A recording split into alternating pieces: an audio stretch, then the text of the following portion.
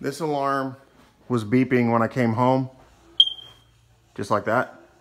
I put a brand new Energizer battery in there, and it's still beeping. And then this one started beeping in this room. At the same time, they both started beeping, like intermittently. So I changed the battery in there, brand new Energizer battery. This one hasn't beeped again, but this one is still beeping.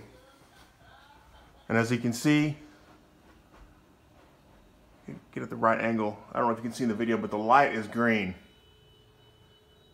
There's no red flashing light. The light is green, but it's flashing slowly. Still chirping. This one in here isn't chirping anymore. That one stopped. Why is this one continuing to chirp? All the other detectors are green lit too. That's green. I don't need to show you. They're all green. So this one in the center of the house up top is still giving the chirp. I held it down, and all the smoke detectors in the house went off at the same time.